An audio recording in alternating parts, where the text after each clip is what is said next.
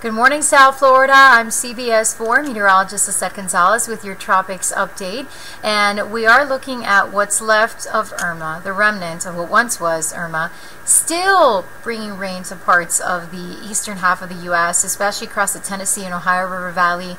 Also, even parts of the Midwest dealing with some rain there, as well as into the Mid-Atlantic. So incredible how long Irma has been impacting so many. As we look at the latest satellite, we're seeing Hurricane Jose. It's kind of just meandering off to the east of the Bahamas, and elsewhere tropical cyclone development is not expected, so that's good news. As we take a look at the latest advisory for Jose, it is a Category 1. It is forecast to move south and west and northwest and take a loop back around and weaken to a tropical storm as we head into the weekend.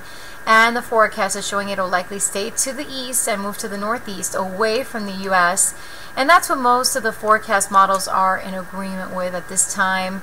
Right now, most of the models are showing that Jose will likely stay well to the east and not pose a threat to Florida or to the U.S. Of course, we'll let you know if we see any changes, any updates. You can find them right here on CBSMiami.com.